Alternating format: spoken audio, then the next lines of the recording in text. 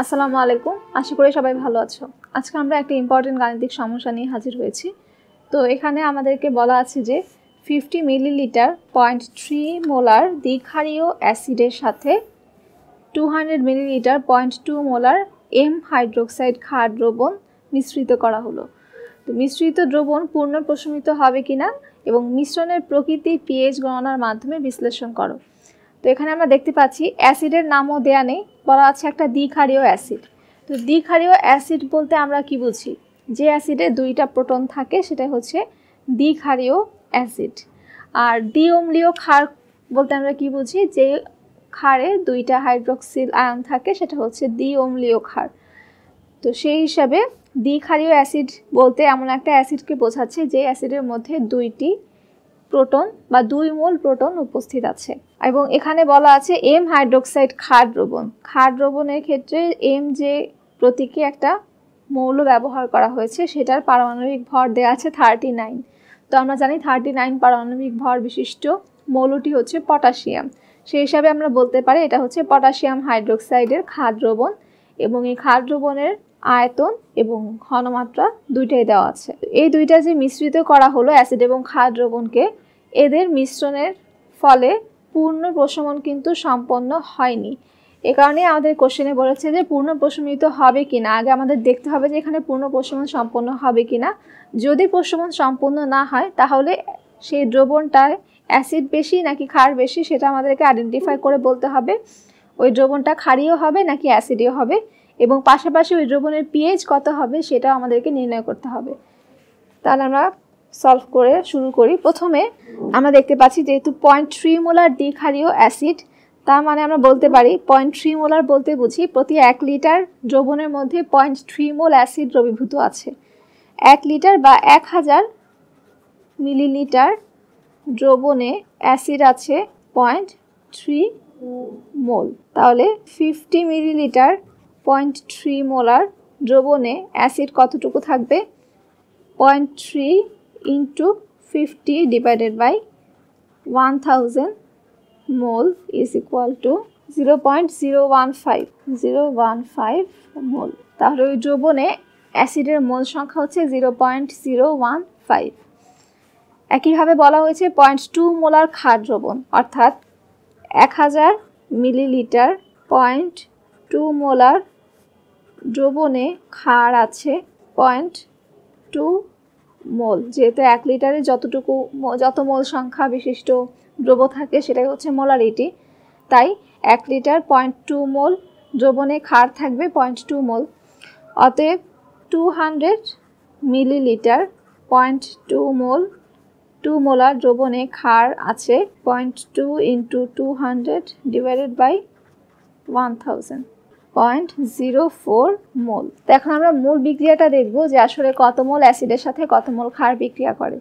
যেহেতু একটা দ্বিক্ষারীয় অ্যাসিড বলেছে তাই আমরা প্রথমেই বলেছিলাম যে 2 মোল প্রোটন উপস্থিত থাকবে।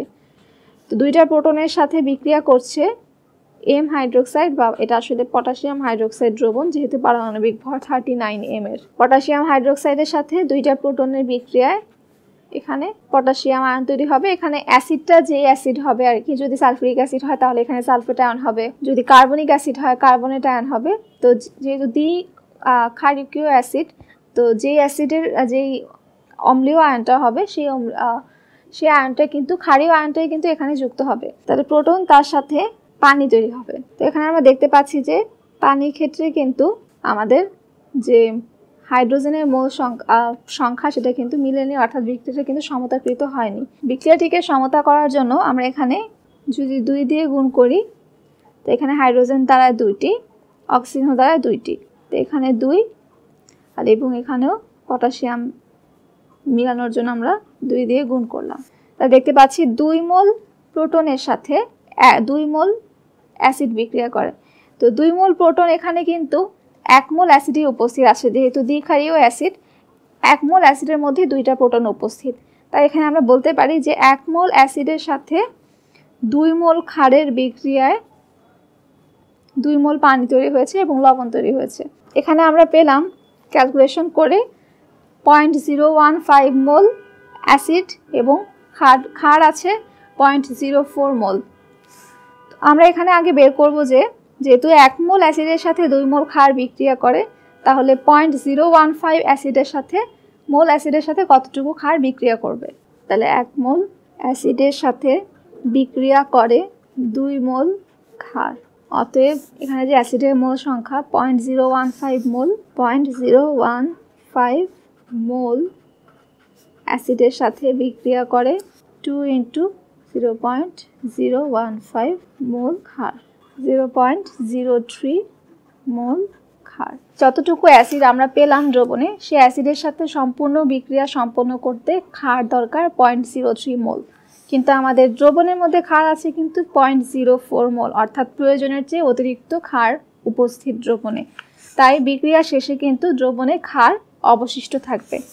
তো অতএব দ্রবণে ক্ষার অবশিষ্ট থাকে, আমাদের দ্রবণে ক্ষার ছিল 0.04 মোল, সেখান থেকে উপস্থিত আছে 0.03, আর সেখানে বিক্রিয়া করেছে 0.03 মোল, তাহলে অবশিষ্ট আছে 0.01 মোল ক্ষার। তো যেহেতু দ্রবণটায় বিক্রিয়া শেষেও ক্ষার দ্রবণ উপস্থিত আছে, তাই আমরা বলতে পারি এখন মোটামুটি আমরা কনফার্ম করে বলতে পারি যে এখানে দ্রবণটা হবে ক্ষারীয় দ্রবণ, অর্থাৎ বিক্রিয়া শেষেও সেই দ্রবণটা প্রশমিত হবে না, দ্রবণটা ক্ষারীয় দ্রবণ হিসেবে এক্সিস্ট করবে। এবং ওই দ্রবণে ক্ষারের মোলারিটি কত হবে সেটা এখন আমাদেরকে নির্ণয় করতে হবে, কারণ আমাদের কোশ্চেনে বলেছে যে মিশ্রণের প্রকৃতি পিএইচ গণনার মাধ্যমে বিশ্লেষণ করো। তো পিএইচ নির্ণয় করার জন্য আমাদেরকে মোলার ঘনমাত্রা জানাটা অত্যন্ত জরুরি। এই কারণে আমরা ক্ষার যেটুকু উপস্থিত আছে দ্রবণে, সেই ক্ষারটুকু কতটুকু মোলার ঘনমাত্রায় আছে সেটা বের করতে হবে। তো অতএব দ্রবণে ক্ষারের মোলার ঘনমাত্রা ইকুয়াল টু ক্ষারের মোল সংখ্যা 0.01 ডিভাইডেড বাই দ্রবণের আয়তন। এখানে আমাদের দ্রবণের আয়তন হবে কি অ্যাসিড এবং ক্ষারের যে মোট আয়তন সেটা।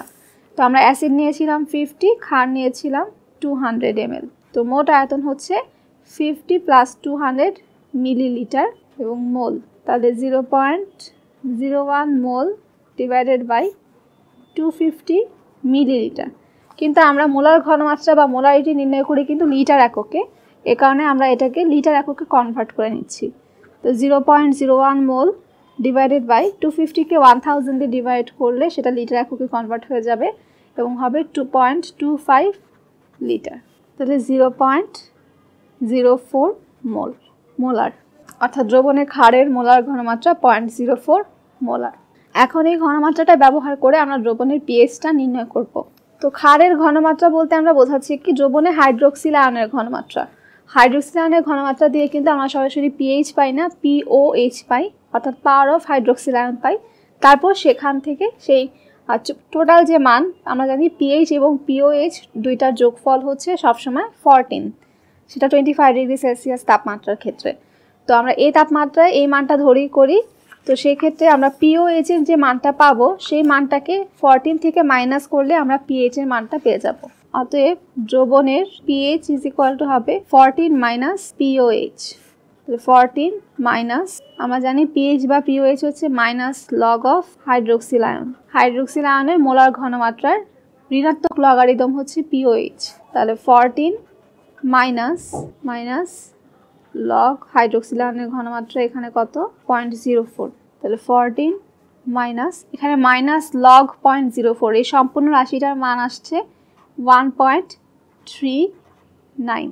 যেহেতু লগ 0.04 এর মান আসে -1.39, সেই মাইনাস এবং এই মাইনাসে প্লাস হয়ে যায়, তাহলে আলটিমেটলি পজিটিভ 1.39, আর এটা তো সূত্রেরই negative. 14 minus 1.39 is equal to 12.61। তো আমরা জানি যে দ্রবণের পিএইচ যদি 7 হয় সেটা নিউট্রাল দ্রবণ, সেই পিএইচ যদি 7 এর চেয়ে কম হয় সেটা অম্লীয় দ্রবণ, 7 এর চেয়ে বেশি হলে সেটা ক্ষারীয় দ্রবণ। যেহেতু এখানে পিএইচ এসেছে 12.61 অর্থাৎ গ্রেটার দ্যান 7, অর্থাৎ দ্রবণটি একটি ক্ষারীয় প্রকৃতির দ্রবণ হবে, অর্থাৎ দ্রবণটি একটি ক্ষারীয় প্রকৃতির দ্রবণ। তো আমাদের কোশ্চেনে যে বলেছে যে মিশ্রণের প্রকৃতি পিএইচ গণনার মাধ্যমে বিশ্লেষণ করো, সেটা আমরা বুঝতে পারলাম যে পিএইচ গণনার মাধ্যমে মিশ্রণটি একটি ক্ষারীয় দ্রবণ। তো আশা করি আজকে সলিউশনটা সবাই বুঝতে পেরেছো। সবাইকে অসংখ্য ধন্যবাদ ভিডিওটি দেখার জন্য।